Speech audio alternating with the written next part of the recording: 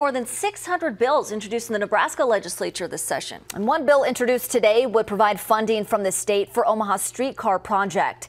LB 477 would appropriate $100 million from the general to the Omaha Streetcar Authority to establish, maintain, and operate the transit system. The intent would be for half of the money to go towards the North Omaha line. Another bill addressing voting requirements was introduced. That's LB 535. That would require photo ID to vote and eliminate fees for certain state identification cards. This bill was introduced by Julie Slama, who led the effort to get the voter ID amendment on the ballot last November.